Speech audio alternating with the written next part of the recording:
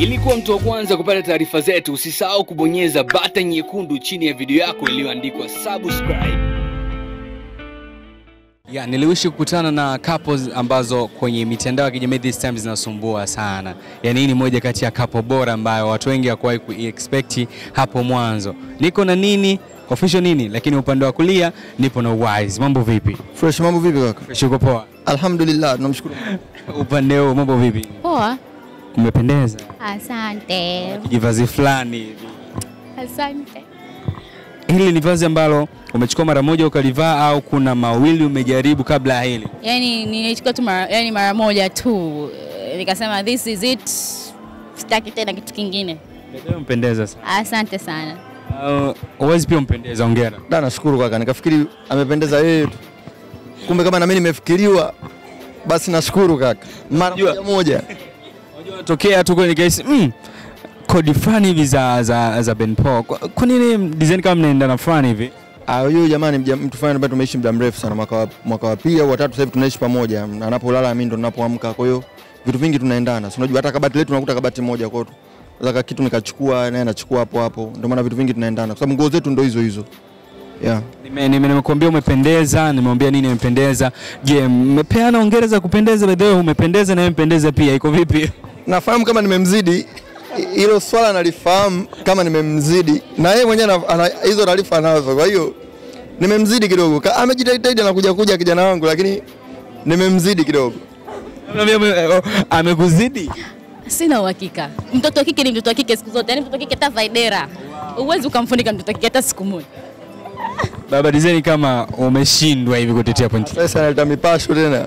Yeye analeta mipasho lakini anajua kabisa kwamba mimi nimemzidi hapa. Hata akija kusema atafute mtu ambaye kapendeza kuliko wote, namkalisha mama. Lakini kapendeza, amependeza sana.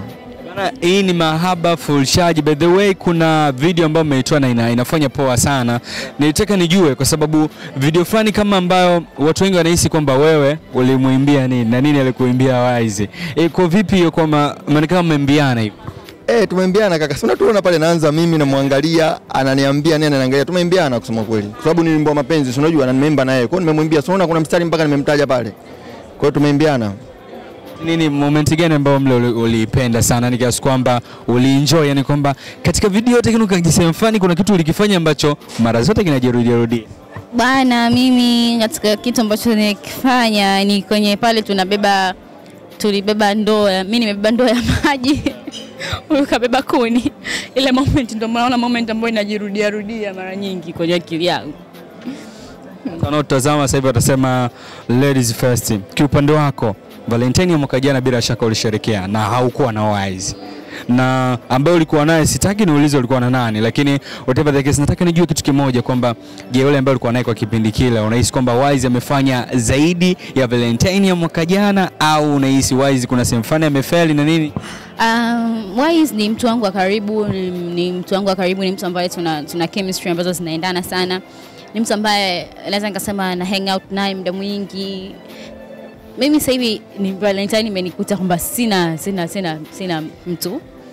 Lakini naweza nikasema kama ameplay part kama rafiki yangu, kama mtu wangu, yani kama mtu ambaye ni mtu wangu wa karibu. Kwa hiyo naweza kusema kwamba amefanya Valentine yangu kidogo iwe ya tofauti. Kile ambacho nimekufanyia kiasi kwamba maybe unaweza kushare na sisi kwamba umenifanyia hichi kitu afu sasa kama nimeenjoy sana. I'm not anything special kwa sababu we are not in a relationship, lakini as a friend ni mtu ambaye huwa ananishauri mara nyingi, those things are enough. Unajua anasema kwamba upendo upo kila siku, sio tu Valentine. Valentine ni ile siku tu labda ya kuadhimisha, lakini upendo upo kila siku, tunauona. People love each other every day na ndio inavyotakiwa iwe. So mimi nashukuru kwamba kila siku napata.